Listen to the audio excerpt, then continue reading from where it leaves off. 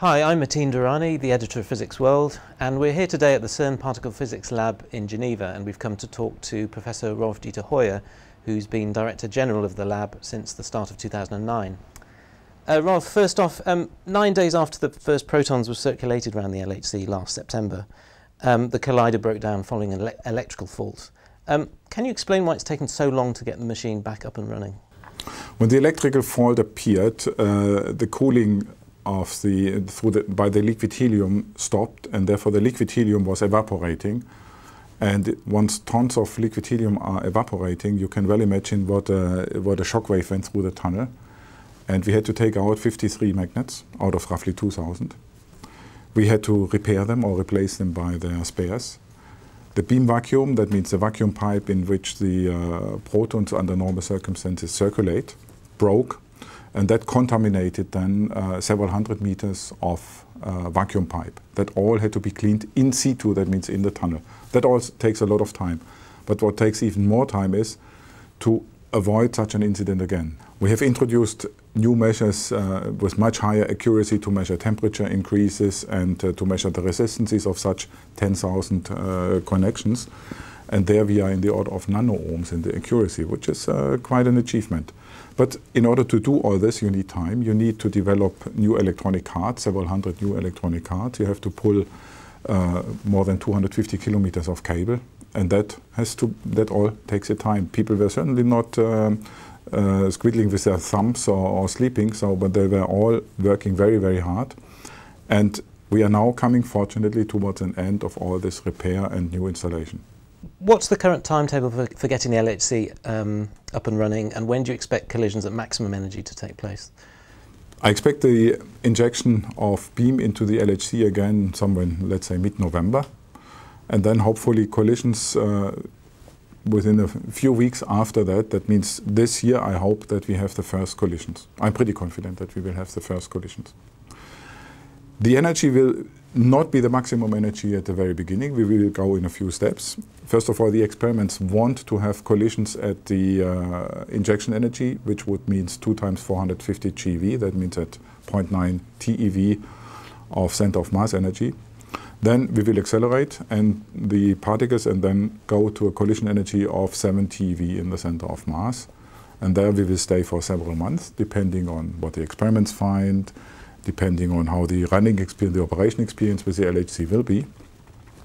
And then we will go in the course of the next year up to an energy of 10 TeV in the center of mass. The maximum energy of the machine is 14 TeV, but in order to go from 10 TeV to 14 TeV, we have to do some more modifications, and for this we need a longer shutdown. So the present plan is to run until the end of next year, and then have a longer shutdown in order to prepare the machine to be able to go to 14 TeV center of mass energy. So 14 TeV collisions will take place in 2011? I would hope that it's 2011, yes. But of course, if we find something interesting at 10 TeV, we would continue running at 10 TeV. How do you react to suggestions that the LHC is too complex a machine to ever function properly, that it could be a white elephant? Well, I understand that question, but I react rather negatively to it because the 10th of September has shown how well the machine and the functioning of the machine is in the hands of the operators. They know very well how to run that machine. And if I compare the time to inject the beam and to capture it in order to keep it running, coasting in the machine, was much, much shorter compared to LAB, that was a predecessor in the same tunnel, which was supposed to be a much easier machine. And the fact that it went much faster gives me a great deal of confidence that we understand the machine, and we will run that machine soon very well. And what lessons do you think the lab has learned from last year's accident? The first very positive lesson we have learned is that the staff is highly motivated, the staff is and the users. I should not forget the users, sorry. And the staff and users are able to react to such incidents, to come up with new measures, to come up with new methods to do things. Once they are challenged, they are able to do all this. That was one very, very positive message. The other one is, which is also towards my own philosophy, maybe of management or in general, one step after the other. Don't rush too much and do things very well. And from a personal point of view, what's been the biggest challenge for you in taking over from the previous Director General, Robert Amar?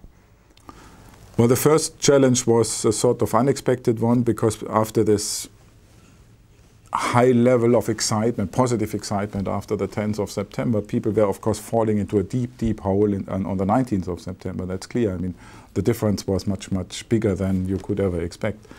So the first challenge was to get people out of this hole again and to get them into an optimistic phase. And one way to do that was to involve them in all types of decisions, technically and schedule-wise, and that, to my mind, brought the spirit up very quickly.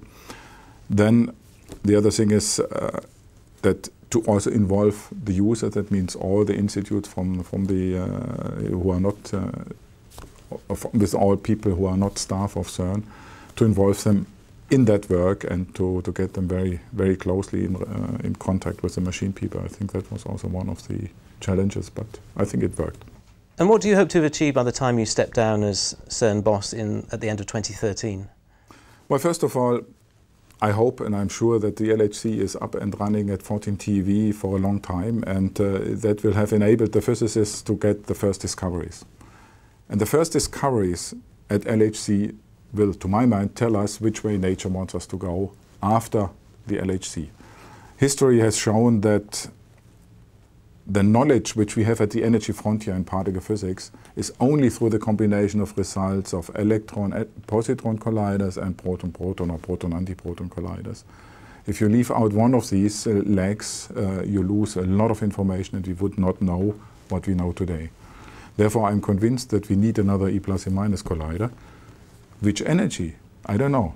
And that LHC will tell us. And we have two different technologies in the pipeline, and then we see which one to do. And I would hope that I'm able to help shaping the future of particle physics with the discoveries at the LHC during my mandate. That's at least Heuer's wishful thinking. And I know one of your priorities is to broaden the international perspective of CERN. Could you explain what you're hoping to do in that direction?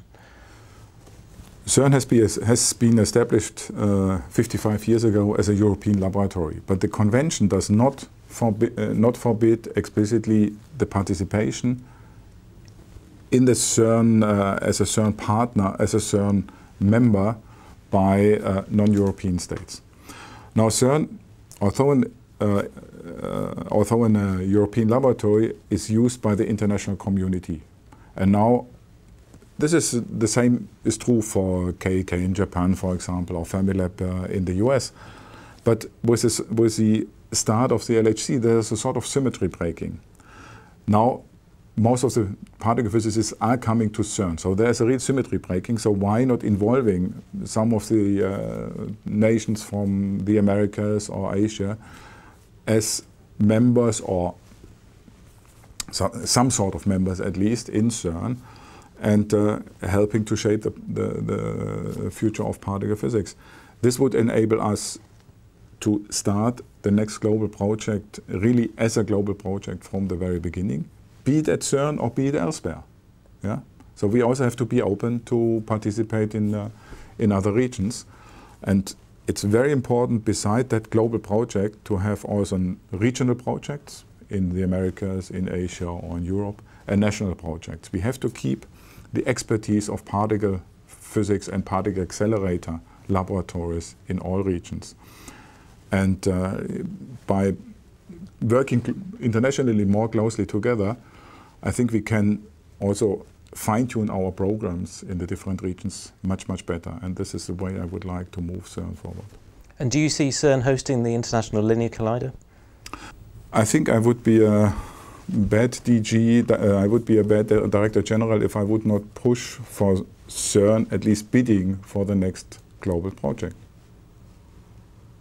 Call it International Linear Collider, call it Compact Linear Collider. But I think CERN is a fantastic place. CERN has proven that it can host such a project, and therefore I think CERN should do it. But competition is always welcome. Good, thank you.